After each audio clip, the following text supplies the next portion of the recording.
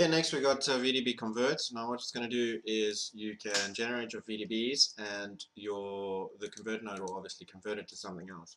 So for example, this is one VDB and then you've got a convert node that sets it to volumes. So these volumes are Houdini volumes.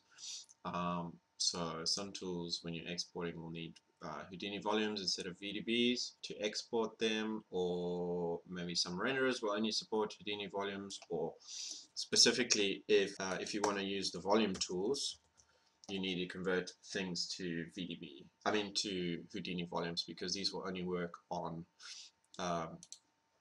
Houdini volumes. They won't work on VDBs. With convert, you get a couple of options. You can convert to volume. You can convert this VDB to something else. So you can change the class from SDF to fog, so that it'll turn to a fog volume instead of like a surface or an SDF.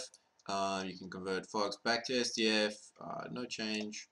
You can change the type. So say this is this specifically is a float. Okay, so you can see a float, which means that it's a scalar value. So all it has is one float value saying density or whatever.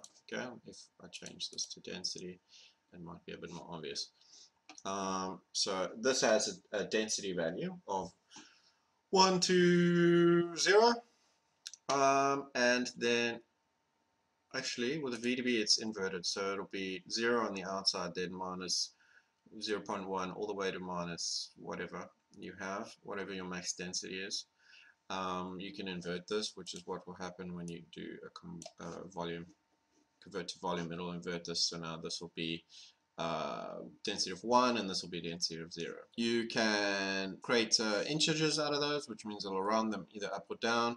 You can take a vector float, create a vector float out of it. Okay, let's leave it to no change. Precision, so this is 32-bit and 64-bit. So what this means is 64-bit is the most accurate calculation, so it will handle 64 bits of decimal points, which may be what you want, but it's generally got a bigger file size and a bigger RAM overhead. So if you want to drop that, you can drop that to 32-bit, and you sometimes won't lose any resolution or anything or any detail, but you'll see your file size will be less. So let's see there, your file size is 5.8, and I drop this to 32, and your file size is 4.15. Not that much of a difference here, but when you start to get massive VDBs coming through, it really makes a difference.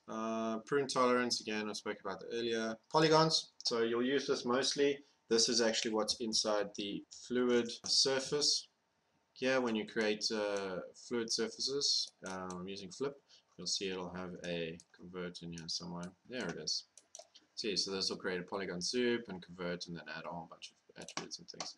So convert to polygons, what this is going to do is take the SDF, it doesn't work with density volumes, just with fog volumes, just SDFs, and it's going to convert it to geometry. So you can see there's geometry there, whereas previously there was nothing. You can have adaptivity, which means it will only put polygon resolution where it needs it, like on curves or in the details. This is really handy, and it's actually part of the mesher that I just showed you. So you can see there's more resolution where it needs it. It makes things really, really low in terms of disk overheads. Cool. One other cool thing you can do is you can pass other attributes through to this VDB or to this geometry here. So if I come in here and I create a color, for example, so equals set 100. Okay, so everything's red, but then the VDB here is just the surface, and then you convert, and you're like, oh, where's my color? You can plug it in here in the second input and make sure transfer surface attributes is on, and then it will transfer your color here. It's similar, but not exactly the same as in the fluid surface here. This is actually using an attribute transfer, I think, because you have these radius and samples, which you can do, but I mean, this is inherent.